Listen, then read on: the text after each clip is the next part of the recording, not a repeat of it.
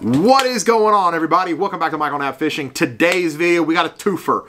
I am not going to split these two baits up because, like I said in the last technique video, they're very, very similar, and I'm running out of daylight, so I don't really want to split them up. We are going to talk about micro swim baiting and the damiki rig today. They're very similar baits. We're going to roll that intro, and we'll dive into it, guys.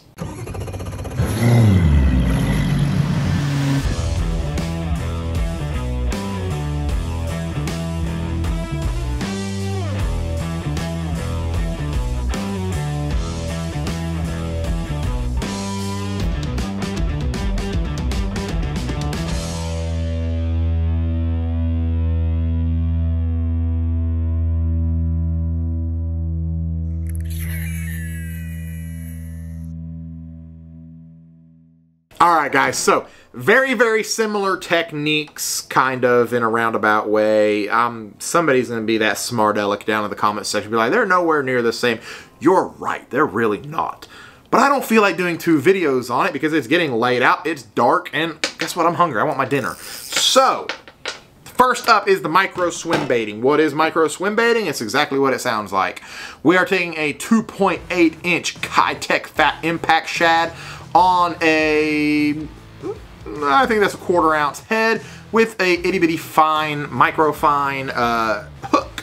Very, very easy to penetrate those fish's mouth. What am I fishing this on? Rock, docks, open water, I don't care. I will literally fish it anywhere and everywhere because it is that versatile.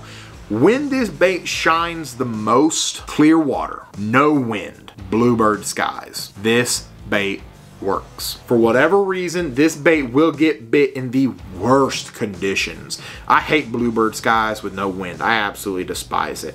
At least if I got some wind, I can usually go pick up a shaded bank and usually get something out of it. But when there's no wind, bluebird skies, nothing works. This little sucker works. Absolutely love this bait. Don't know why it works so well, but it does. Obviously, you're just replicating an itty bitty little shad. That time of year, that's the proper size for the shad. Every now and then, if I need to, I'll bite off the tip of it just to make it a little bit smaller, just a little more compact profile. But I like it as it is out of the box by Knapp. Rod, reel, line. Line. 2 lines on here, guys. We are using braid. Let me see if I can get it down here if you can see that braid. Not very easily, that's for sure. Suffolk Advance, lime green, 20 pound. Is it 20 pound? I think it's 20 pound braid, the 832. And then I tie it with the, man, I can't ever remember that knot. Is the Alberto knot maybe? I can't remember. Anyway, tie your favorite connector line, and then I connect it to 8 pound test fluorocarbon. This is Suffolk Advance fluorocarbon, 8 pound test. That is what I connect my micro swim bait to. I don't want them to see the line too much, and that's about 3 foot leader. I don't want them to see the braided line, obviously, but I still want the castability of the braided line. The castability of the braided line is just astronomical. I can bomb it so much further. Rod and reel. I am using the Shimano Stratic CI4. That is my baby right there. Absolutely love that reel. And the rod I have grown very, very fond of. This is the Suppressor. This is a 7-foot light. It's a very, very sensitive rod. You can actually see it still flexes back here too. Light action. This is a extra fast. Very, very fast tip on it. It allows me to be able to really catch them quickly and set that hook quickly, but you have to remember, adjust that drag accordingly so that you don't snap your rod or break your line, because you do have very, very light line. It's got a very short butt back here on it, but the way I fish it, I fish my bait like that. My pinky is the only thing behind it, and my other 4 fingers are actually above it. That's how I hold my rod, like that, so I get a lot more driving power up front. And then, of course, we bring the fairy wand back into the forearm here, and that gives me the extra hook set driving power that I need. All right, the next technique and the last technique of the video series. We can get all this out of the way, and pray to God we have a bunch of fishing videos. This weather sucks. The damiki rig. Do I like it? No, I hate it. Does it catch fish? Stupids amount of them. It just, oh gosh, it burns me up how effective the damiki rig is, and I get it. Like, I understand why it's so effective, but it's boring. Guys, I absolutely hate it.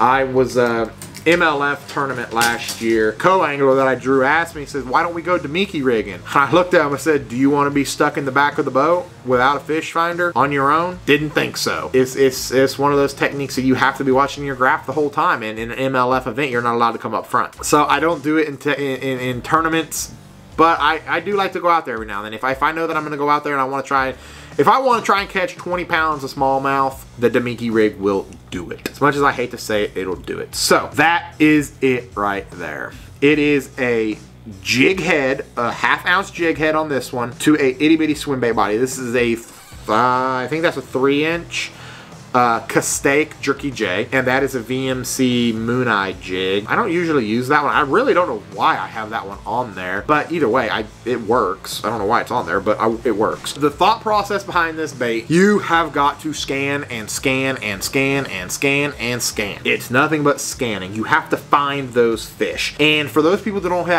who aren't blessed with good electronics like I am, that's very difficult to do. So I don't recommend the damiki rig for everybody, but if you're blessed enough to have the high quality electronics like these Humminbird Solixes, by all means get behind that graph and start graphing. As soon as you find them, mark them, mark them, mark them, mark them, mark them, mark them all. Just mark all of them. Then turn around, come back.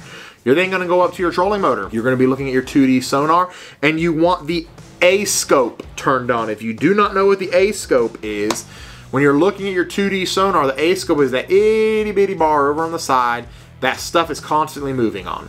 It's essentially the beginnings of live sonar. It will show real-time motion. So in that cone, however big, if you're in 20 feet of water, that cone could be massive.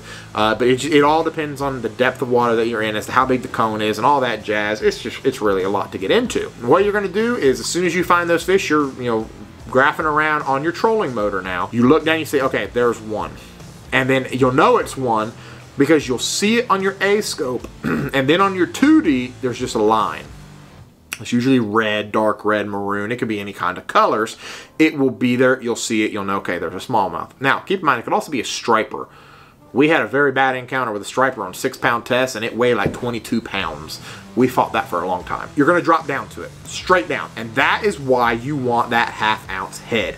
You just open that bail and it just shoots straight down to that fish. Now, say my hand is that red line, that constant red line on your 2D sonar. This is going to drop down and is going to now be another line right above it. Probably not going to be the same color, could be. It'd probably be a shade of red because it's a very hard object, but it should be a different shade. And you're going to just keep it there. Fish here, bait here, hold it. Hold it, hold it. And eventually, you're going to see that fish come up and move to it. Set the hook. I know it's not as easy as that sounds, guys, because I promise you, it sucks. It is not easy to do, but in theory, it should be. That is all you have to do. You just watch that graph and you wait for them. Biggest problem is just finding them. Like I said, it's not something that I like to do, but it's effective. So, rod, reel, line. Yet again, I am running 20-pound braid, but I am running a much larger leader this time. This is 6-foot leader, I guess, of, I can't remember if this is 6-pound or 8-pound. Based on this floss-looking line, I'm going to say this is 6-pound test line. I know the light reflects it really well, but I think that's 6-pound. Anyway, really, really light line technique here, guys. That's why I don't really care for it too much. The braid, tie your Alberto knot or whatever to your main line, and then the rod. I like a little bit of a shorter rod usually. This one is a 7-foot rod. I have to try and remember what it is. This is a medium moderate. Really probably should be using like a fast, but still works for me. I like the way it works. This is the Ambush by Old 18. It's been discontinued, so you can't even get it anymore. Honestly, it's just I threw the crazy reel on here. That's why I'm using it. I wanted to use my crazy reel, and I was like, well, I don't have a dedicated damiki reel, rod and reel, so boom, there it is. This is the Proficiency Crazy. If you have been on my Instagram, TikTok, you already know about this reel. Everybody knows about this reel. It is very colorful. It works, guys. You know, a lot of people were dogging it at first, saying, oh, it's just probably some cheap crap reel. It's not, it actually works really, really well. Spinning reel, it's hard to mess up a spinning reel, but some people do it. I really like it, and it's got 20 pounds of drag, which is just absolutely insane to me on a spinning reel. But like I said, guys, it works really well. Just adjust that drag for when you do drop down, you set that hook. Adjust your drag accordingly, that way you don't pop your line. Guys, if y'all like these videos, do me a huge favor, hit that like button, hit that subscribe button, turn on your notifications, and comment below. Guys, it's really been a grind this winter. Losing followers a lot on Instagram. Everybody is. Instagram algorithms are changing. YouTube algorithms are changing.